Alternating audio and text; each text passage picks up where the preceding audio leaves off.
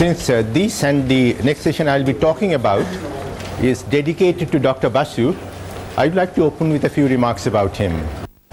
He's one of, most of the statisticians here know him for Basu's theorem on complete sufficient statistics, minimum variance and so forth. But he's also India's one of the first Bayesians. And if I'm a Bayesian, it's because of a profound influence that he had on me. He didn't come to the Bayesian paradigm through routes like rationality, actions, coherence, and so on. He came from being a frequentist, and that's a route that many of us have taken, like me, Jim Barger, certainly Basu himself. And in a series of selected articles, which he helped me arrange, you can see his quest from questions about foundations to finally a Bayesian position. And you might still like to read that and see how you got there. Paradoxes and so on. In the summing up, he says, here the Indian view. In the Indian view, you cannot describe reality through positive attributes. You say it's not these, it's not these. It's a list of negatives. So his way of saying I'm a Bayesian is to say this is wrong with frequencies, this is wrong with frequencies, and so on and so forth. Lots and lots of counterexamples. And to the extent that you cannot find a counterexample, a telling counterexample against the Bayesian paradigm is a measure of support for the Bayesian paradigm. So,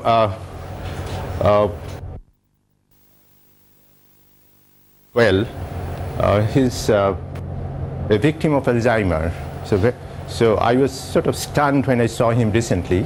Such a fine intellect, no longer in control of it. Okay, so let's begin.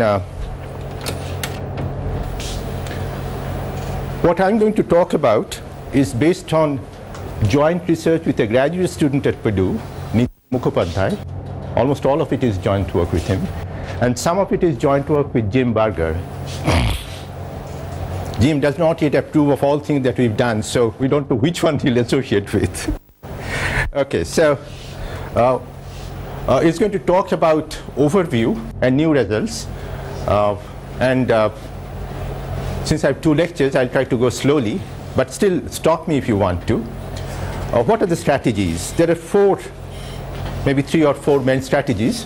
One is what's called the Bayesian information criterion, based on Bayes factors. Then there's a frequentist, somehow it's regarded as a frequentist. The key information criterion, AIC. Then there's an entirely different method based on the computer scientific ideas, based on Kolmogorov's algorithmic complexity. I sort of focus today only on the first 2, but I'll say a couple of words about the third 2. But before I do that, why, I would like to answer a question, why has model selection become very important today? Model selection has been used in time series for a long time, especially the AIC and its many derivatives, which are small perturbations of AIC. But it's now come to the mainstream. It's come to the mainstream for several reasons. One is that the logistic linear models have become very popular. And the logistic linear models are based on asymptotic theory. Maximal likelihood estimates, its asymptotics, likelihood ratio tests, asymptotics of that. And people have known for a long time, not just Bayesians, frequentists also, that the classical testing is in very bad shape, especially for large samples. For large samples, even frequentists have pointed out that these conventional values of alpha are quite wrong. They lead to absurdities. But on the other hand, they have not come up with alternative conventional values. Model selections are a way of coming up, you can think of them as coming up with conventional alphas. At least in one example, I'll try to indicate this so. So that's one case. It's also being used widely in data mining. Jim Barger tells me that some of the most successful data miners are users of some sort of model selection. Thirdly, it's been used in data compression. You know, this big industry where you compress data for transmission through TV channels and so on. There's a famous threshold rule due to 2 statisticians, Donoghue and Johnston, based on wavelets, That can be thought of as a model selection rule. And there have been new contenders. For example, I've heard Ed George claim that he has a rule, it's again a model selection rule, which does better in all the cases that he has tried than the usually accepted Donoghue-Johnston rule. So there are all these many reasons why model selection has become very popular. Simultaneously, there's a lot of confusion about these. And I might be able to indicate some of these, but not all. For example, Bayesians seem to be allergic to archaiki. If you read Bayesian literature, you either see no mention or complete indifference. On the other hand, when you go to Archaiki's Institute of Statistical Mathematics, they openly claim that theirs is the best. That cannot be. We know it cannot be like that. And one of the objects of today's talk would be to show that AIC has indeed a place in the Bayesian paradigm. It has a Bayesian motivation, very strong Bayesian motivation.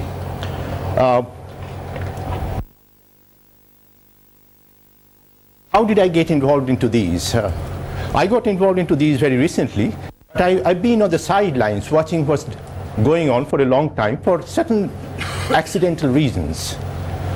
When I joined the ISI in '66, almost within 6 months, I had to explain to Professor Mahalanobis the notion of algorithmic complexity of Kolmogorov, because one of Kolmogorov's seminal papers had appeared in Shongkyan, 1963 or 65. It's still a classic paper. Everybody refers to that. And later, I was associated with the publication of Schwer's BIC. I happened to be the associate editor handling that paper for the Annals of Mathematical Statistics, and it sort of throws some light on the way that we decide about papers and how wrong we can be. This was a paper. The Annals has a rule that at least 2 people have to agree that it's a good paper. If there's a tie, then it's rejected. In the case of this paper, this appeared in '78, so I'm talking of something around '76 or so. The referee said it's a trivial paper, should not be published. I said it's mathematically not demanding, but I can see it has great potential and it ought to.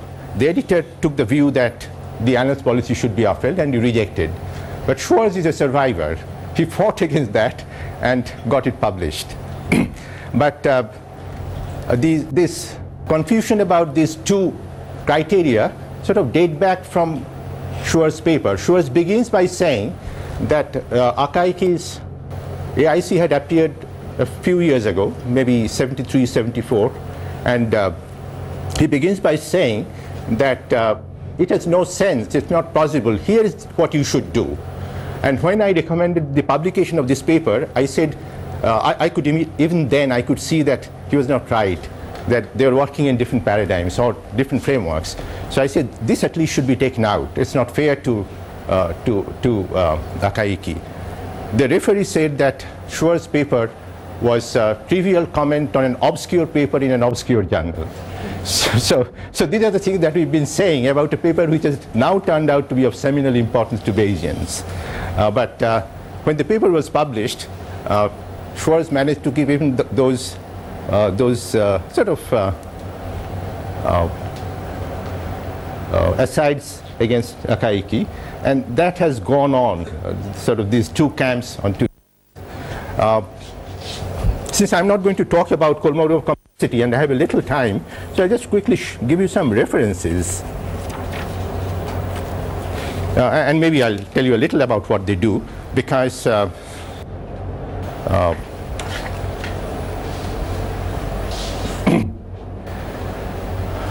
there's a book by Spring, written by 2 computer scientists, 1997, all about Kolmogorov complexity. It's actually that common name, but it's due to 2 Americans also, Kolmogorov, and Solomonier for somebody. But it seems that they independently came to the same notion, and the idea is interesting.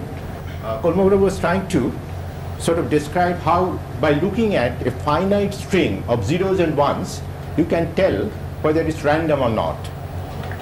So it's not an infinite sequence. You don't have any of the taste. You have just a finite sequence of zeros and ones, and how can you tell whether it's random or not? And he said, if it takes, if you have to describe this, for example, suppose it's 0, 1, 0, 1, 0, 1, periodic, then you simply write down a program saying 0, 1, repeat this.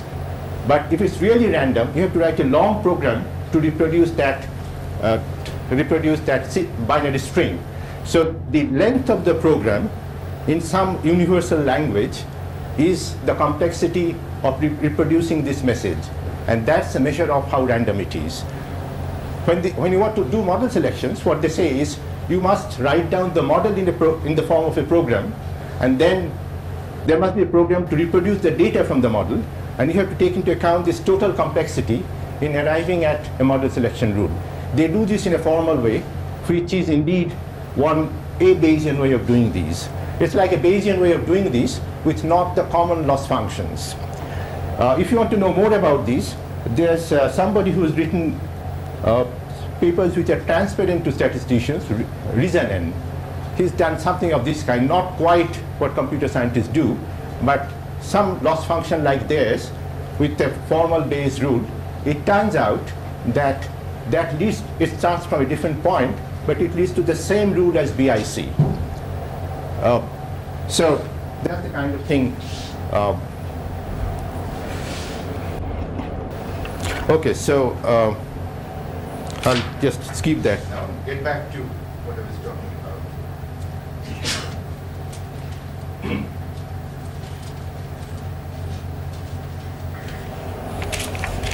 Here's a toy example that anyone can follow through for himself, whatever I'm saying today.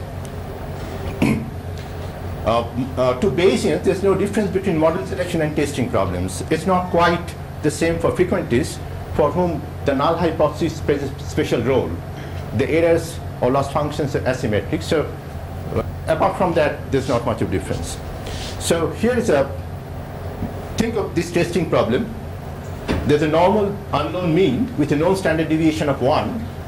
And we have one hypothesis or a model, mu equal to 0, against the alternative that mu could be arbitrary.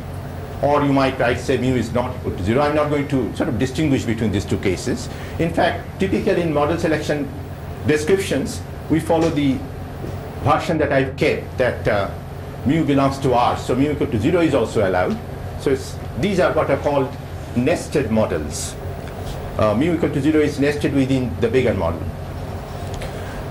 We might add sigma square also, but that's just an unnecessary complication. It's not going to add to insight.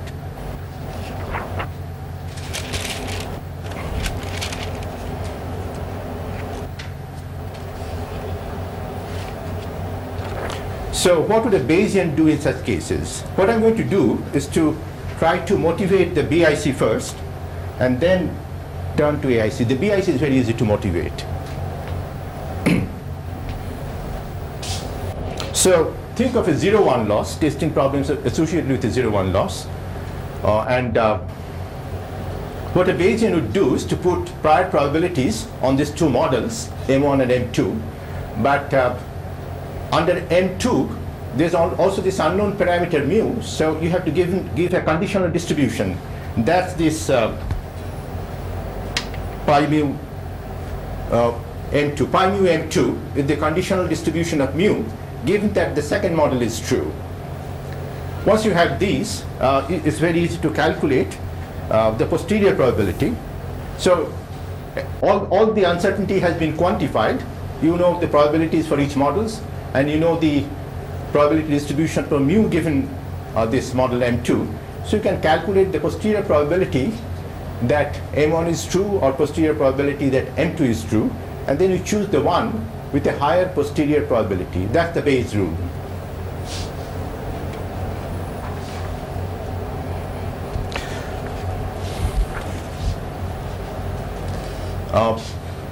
Usually in these problems, one takes pi 1 equal to pi 2 equal to half, so both models get equal weight. So both mu equal to 0 and mu belongs to R are getting probability half. Now in this case, looking at the posterior probability is equivalent to looking at what's called the Bayes factor, which is the density of the whole data x1 to xn under m1, and under m2 there's this unknown mu, so you have to integrate out mu. That's the density under m2. So these two creatures, and that ratio can be used for model selection in this way. It's less intuitive than posterior probabilities, but convenient to work with for various reasons. So Bayesians often use these rather than posterior probabilities. So posterior probability of model 1 is bigger than half if this is bigger than 1, and so on. What Schwarz pointed out was that if the conditional distribution of mu so the Bayes factor still depends on the conditional distribution of mu given M2. Schwarz was not a Bayesian. He was merely using Bayesian ideas, so he didn't like this dependence of the Bayes factor on pi, but he pointed out that if pi had nice properties, was smooth and so on, then there's an approximation to the Bayes factor which does not depend on pi. It's sort of free. For all pi you get the same approximation. So, and that ought to be good because it's an approximation for all pi, and that's the BIC. So you start with the posterior probability, then you take pi 1 equal to pi 2 equal to half, so you move to the Bayes factor, and then you try to approximate the Bayes factor in a way that would free the Bayes factor from dependence on the prior, and that leads you to the BIC. What do we get in this case, in this toy example?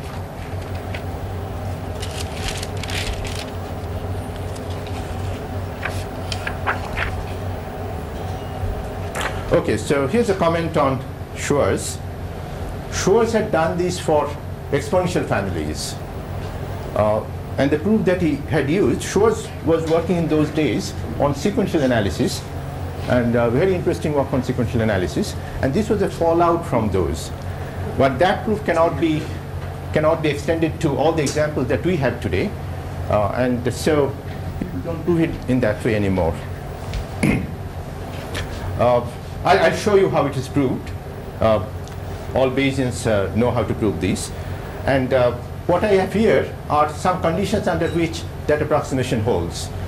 The conditions under which Schwarz's approximation holds do not require exponential distribution, but they do require the Prem-Rao type regularity conditions, you know, those local differentiability and so on, interchange and so forth, whatever.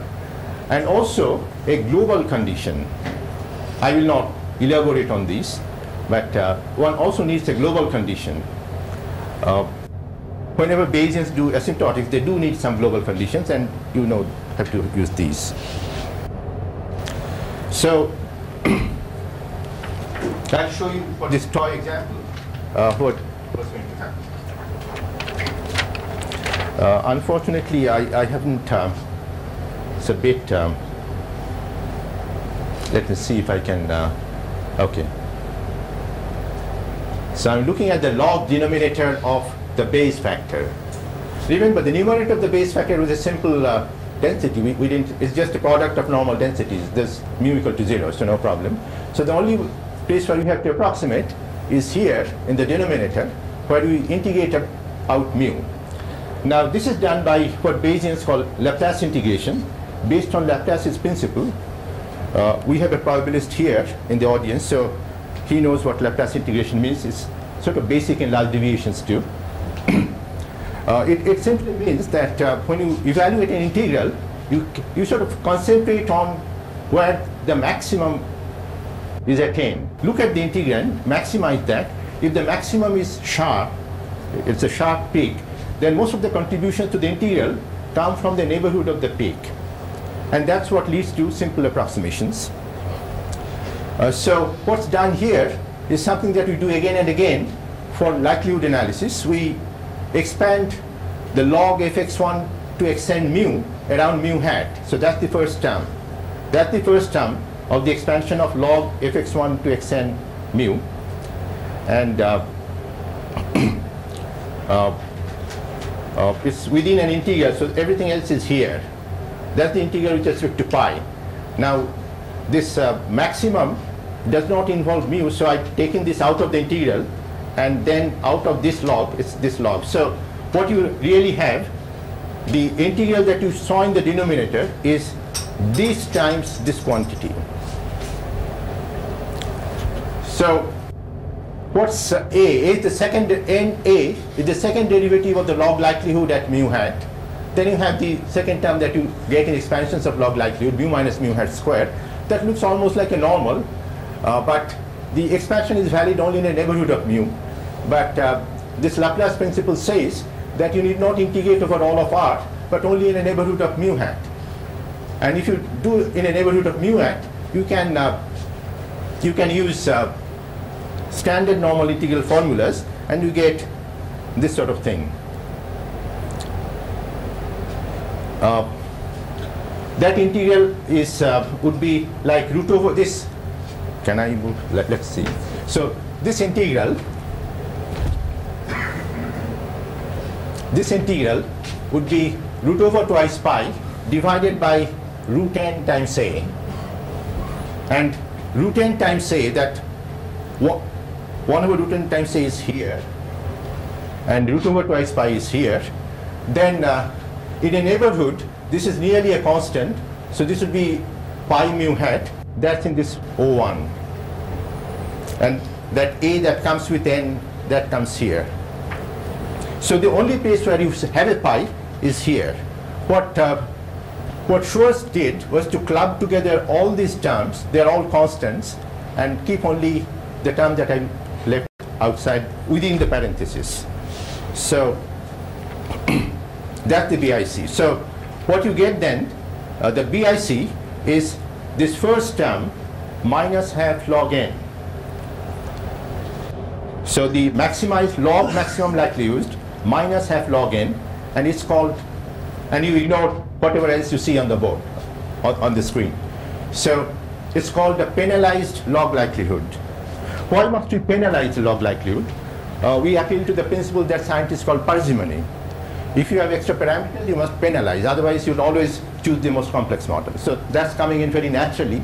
So we did not put in it explicitly. It's coming from a natural Bayesian root.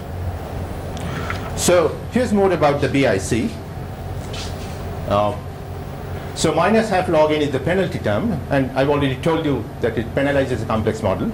If it were p parameters, you could go through the same kind of argument, expand, but now there would be a p-variate, multivariate normal, which you have to integrate, and that's going to contribute minus p by 2 log n. So this is the half log n is the coefficient, and p is the dimension of the model.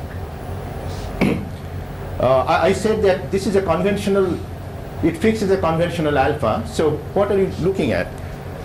When you look at the test case, BF, the base factor is greater than 1, you're saying that the maximized log likelihood is bigger or smaller than minus half log n. That's the cutoff point. So that sets the conventional alpha.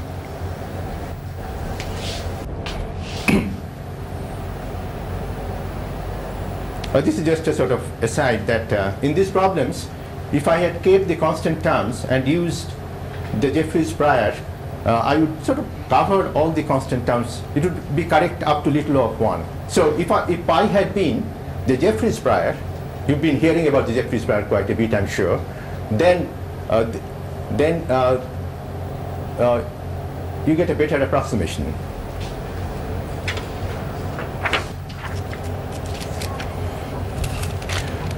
One of the, I'm not going to talk about today, but one of the major developments in the last few years has been focused on the constant term.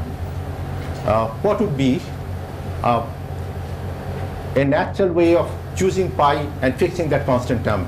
If n is not too large, then the constant term is indeed important for decision making, and most of this work has been done by Jim Berger and his students, and Antonio O'Hagan, Berger, Perici, O'Hagan, and others. But this is not the place to talk about that.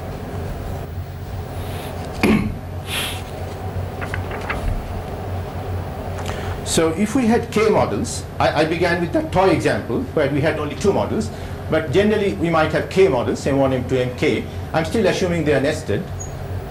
Today I'll only be talking about nested cases. Then the Bayes information criterion looks like this. So for each model MI, you maximize with respect to the corresponding parameter, and then you penalize through this term. And you choose the model for which this whole quantity is the biggest. Choose that model M for which this penalized log likelihood is maximum. So as you can see, it makes good sense and is easy to communicate. On the other hand, the AIC, the Akaike information criterion, is very hard to communicate. I mean, at least that's the way that it appears to me. I've made many attempts to sort of understand what Akaike had wrote. He has 3 papers, not all of them in obscure journals. One of them was in the Tokyo Annals of Statistics. But they're all very hard to understand.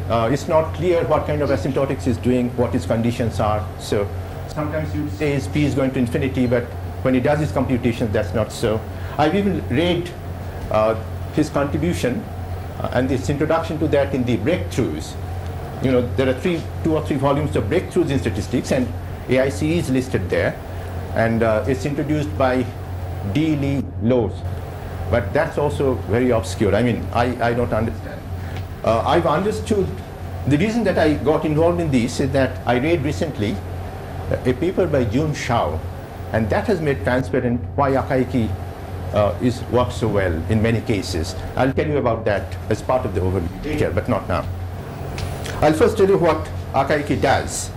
It again provides some kind of automatic penalized log likelihood rule. One of the advantages that most people don't want to think for themselves. They want conventional rules.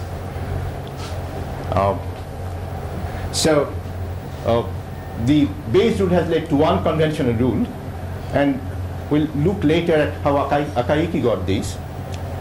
Here's another penalty. This time the penalty is just minus the dimension of theta, so minus p. Many of you who know this criterion would have known that it comes with a 2. It comes with a 2 because in those cases, this is also multiplied by 2. So it's just a matter of rescaling. If you multiply this by 2, then I think it becomes a chi-square. So that's an advantage to statisticians. So they have this with a 2.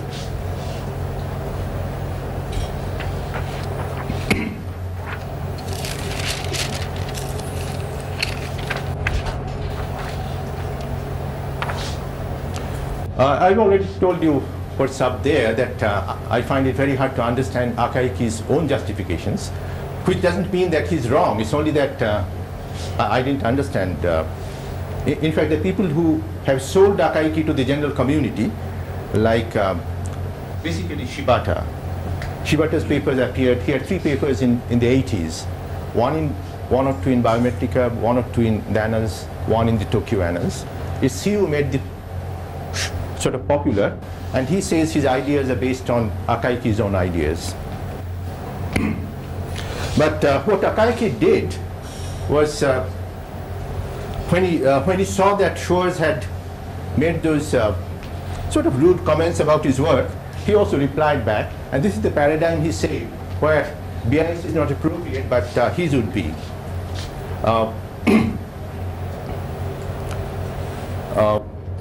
Here's one interesting thing. He's working in a situation which is quite common. At first sight, it seems very unusual to Bayesians, but it's quite common, that the true model is not in the set of models from which you make selections. And I'm fond of quoting George Box, who has said something about analysis of variance, that in fact about most statistical paradigms or statistical analysis, that all models are false, some are useful. So that's the kind of Akaike's criterion doesn't, the alpha will not depend on it. Alpha will not depend on it. It will depend only on the dimension. That's right. That's right. That's an interesting concept.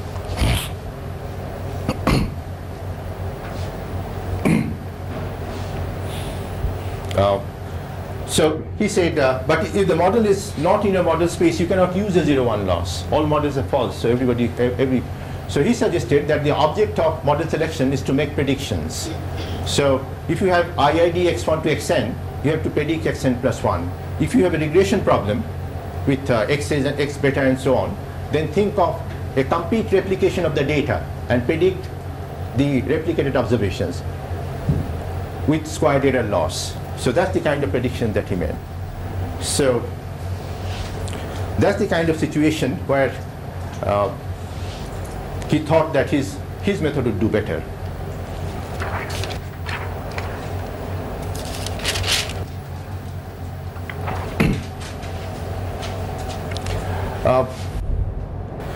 There's a Bayesian justification of Akaike given by Mervyn Stone.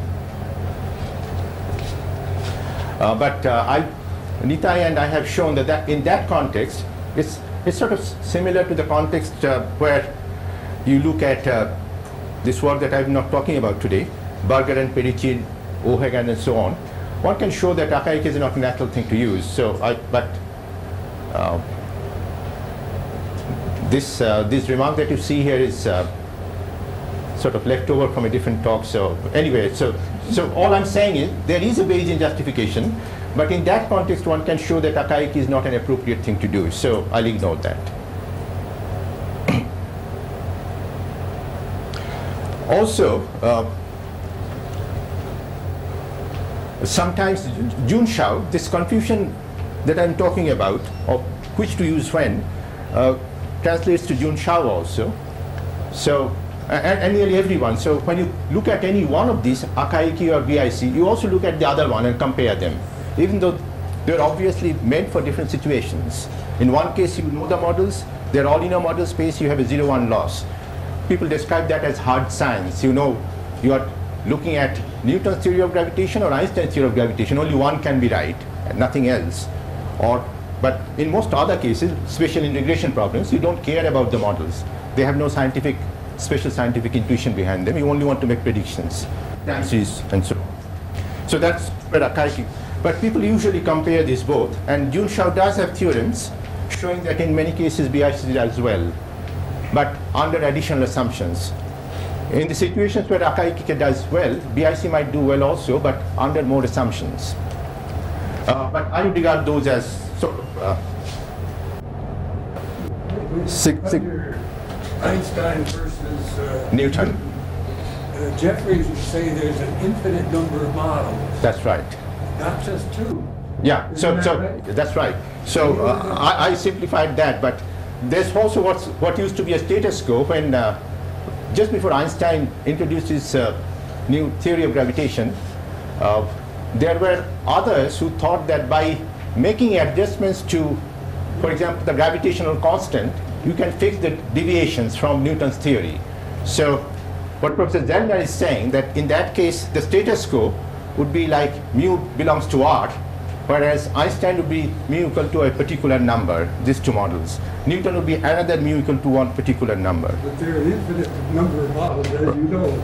People were making adjustments to Newton's laws. Right, before right. Einstein came up. Right. If it were only an adjustment of the gravitational context, then I regard that as one model, because I just say it's a model which says that gravitational constant is a number between 0 to infinity. But if these are different adjustments, each of these is a different model.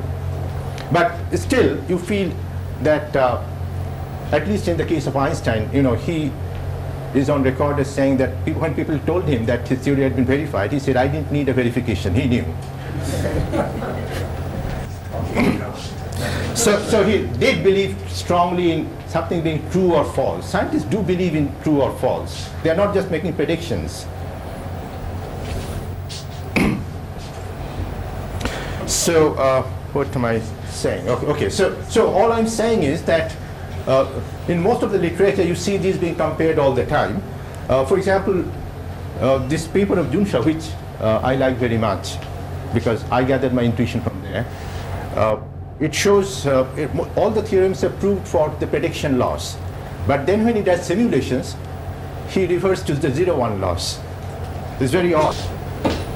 Here's what the Bayes rule would be. It's an elementary exercise. So suppose you had these K models, and still I'm thinking of the simple situation. IIDs, so you want to predict only xn plus 1. Then when I write x1 to xn mi, I mean I've integrated out the parameters under the model mi. So I've got a single number psi I, which depends on the data x1 to xn, but nothing else is there. So no hidden parameter and so on. So if the model mi were true, then you would have used the predictor psi I. Since you do not know that this model is true, what you do is this model average psi bar, where you weight with the posterior probability of model mi. The kind of thing that I showed you when you computed Bayes factors. Now, and then the Bayes rule is to choose the model which is closest to, for which the psi I is closest to psi bar. So you compute psi bar and then choose psi I which is closest to psi bar. One can show that this is the Bayes rule. It's not hard to show. Against what kind of loss? Beg your pardon? Against what kind of loss? The squared error for xn plus 1. So you have to come up with a number depending on x1 to xn, and you evaluate by taking squared error, posterior expectation of the squared error. In the case of my toy example, the normal, this says that you should choose the second model provided the posterior probability of m2 given x1 to xn is greater than half. So it's again, in this particular case, it's the same rule as the rule for the 0-1 loss, like the Bayes factor. Many Bayesians say that you should not do a model selection at all, just use psi bar. And I stopped the first time that this exceeds half, this sum. I'm moving from the simplest to the most complex, so j equal to 1 is the simplest model, j equal to 2 is the next most complex model, j equal to I is the ith most complex model, and I sort of accumulate my posterior probabilities. The first time is bigger than half. That's the I to choose. And they show that under prediction loss, under certain assumptions, that's the Bayes rule. What would have been the rule for 0-1 loss? So that's what they call a posterior median model. For 0-1 loss, you would have chosen the one with the maximum posterior probability. That's the posterior mode. When they first had this, Jim thought that this would take us towards Akaike because it chooses a less complex model than the mode in most cases. It turns out, at least in the nested cases, there's not much to distinguish between the two, because what happens for even moderate size sample size is the posterior mode gets nearly all the probabilities. So the posterior median and mode are very close. So it doesn't solve that problem about Akaike.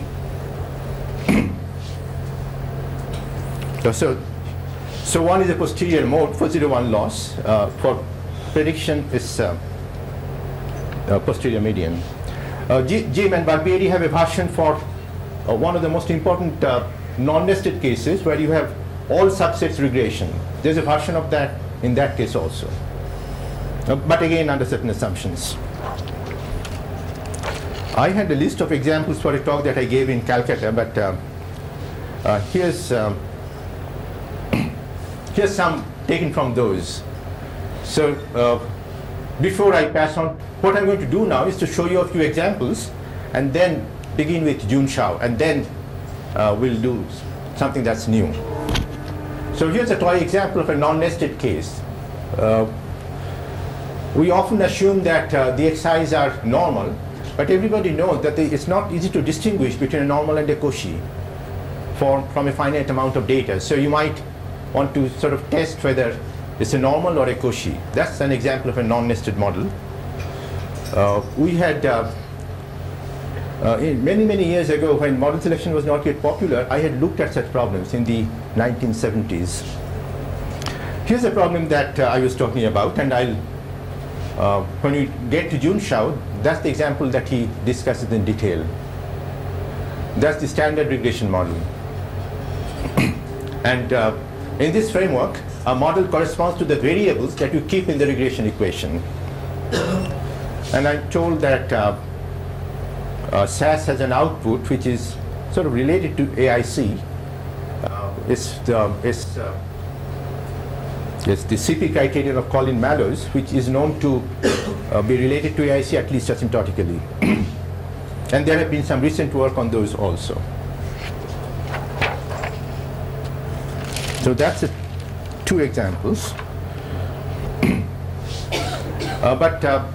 Today I'm only talking about nested cases, and one of the important nested cases is polynomial regression. And at the very end, I'll come back to this polynomial regression. Shibata's examples were included. Shibata was looking at the nested case, and polynomial regression is one of those. And there's a natural degree of complexity. Higher the degree of the polynomial, the more complex the model. So each degree determines the model. And so you see that this reference to Shibata, that he showed that in certain situations, certain scenarios, the best way of choosing the degree from the prediction loss of point of view is to use Akaiki's rule. But these best or optimal are from an asymptotic frequentist point of view. Here's an example on which I worked, but here it's not so important to have AIC. Well, AIC is not so important.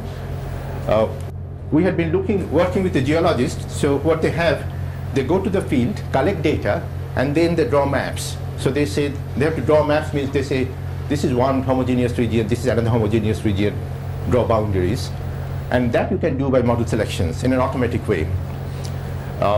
One of the difficulties there is that some of these are non-nested, and there what I'm going to tell today will not apply. You have to use these things I'm not talking of today, things that Berger, Perici, O'Hagan have done.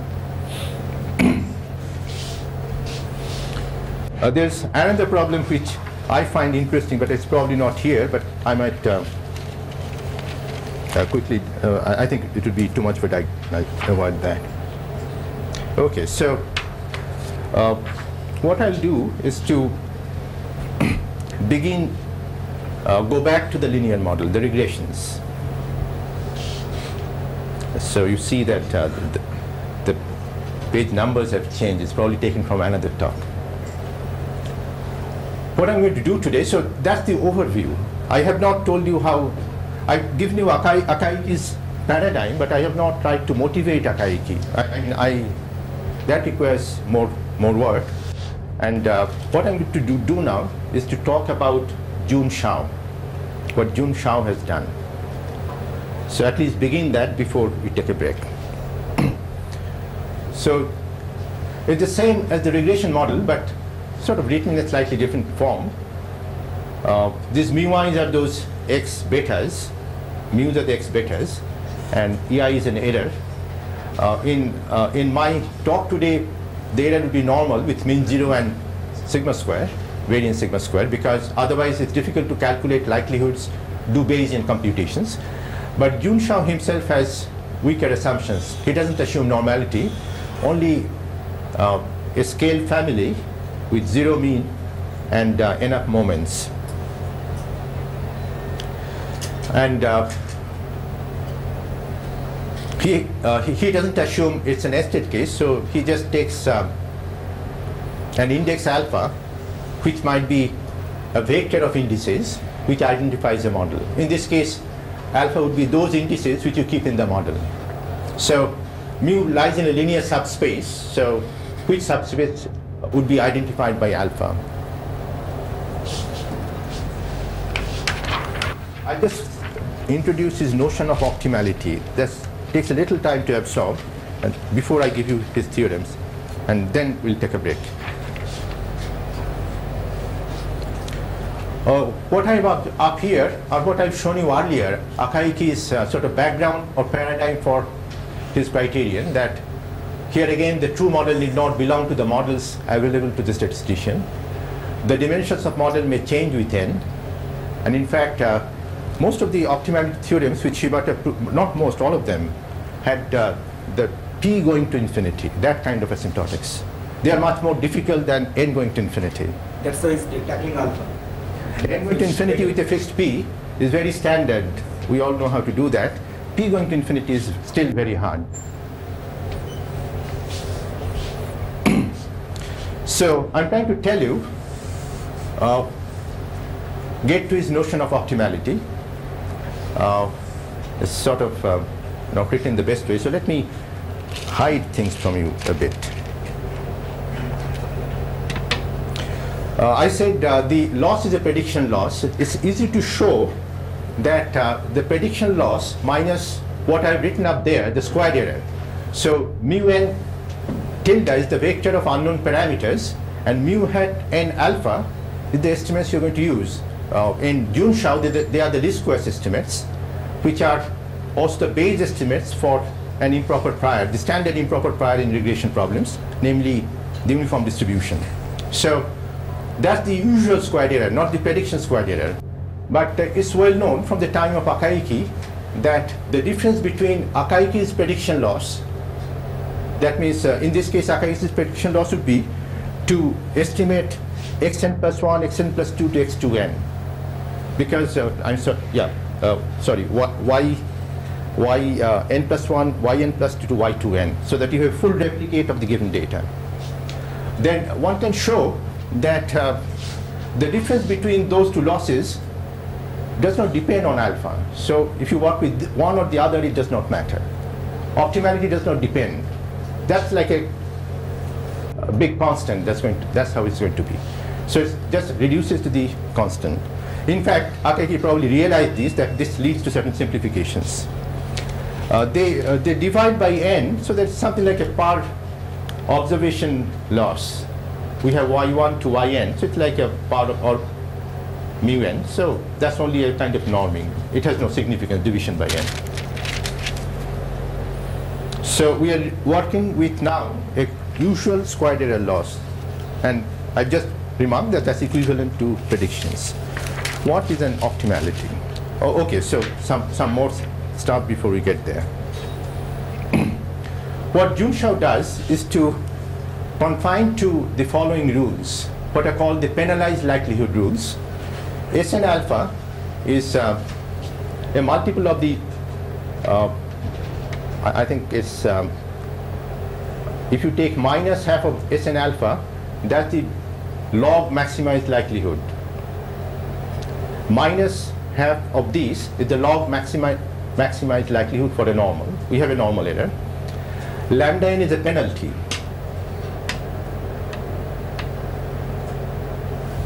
Lambda n is a penalty. Sigma hat n square is some estimate of sigma square. Pn alpha is the dimension associated with the model alpha. And n, there's an n here, so there's an n here. But if you ignore the n's, it's exactly what I had written down earlier for the normal, except that the signs have been changed. With a minus there, minus half there, that would be the log maximized likelihood. Minus half of these would be the penalty I had written there. Since everything now occurs with a minus, the object this time is to minimize these quantities for different alpha rather than maximize. So the these penalized criterions choose the model for which this quantity is a minimum. So Junshao looks only at such rules. And within this is trying to show that Akaiki has a sort of distinguished role.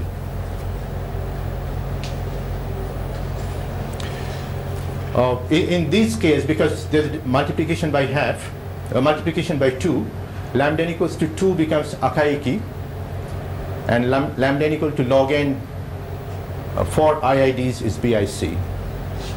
For IIDs, usually everybody says lambda n equal to log n for is the BIC, but that's not right. We'll come back to these later.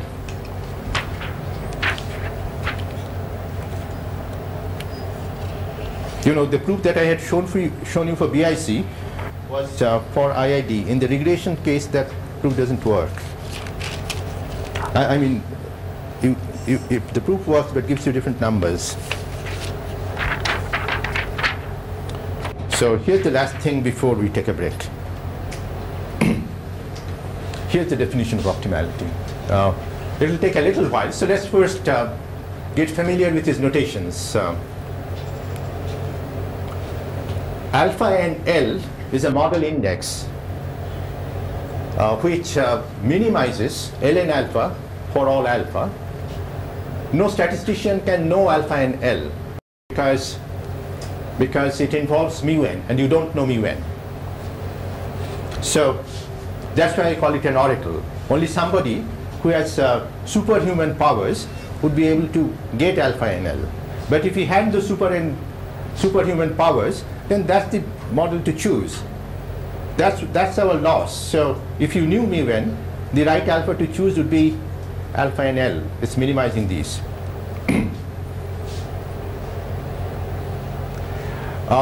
It need not be the true model, because we'll see that in examples. It need not be the true model. It's minimizing the prediction loss. It need not be the true model.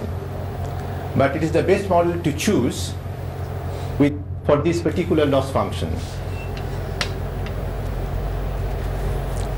For a prediction loss, that's the best model to choose if you had superhuman powers. If, for example, you were a prophet with direct communication to the superhuman powers.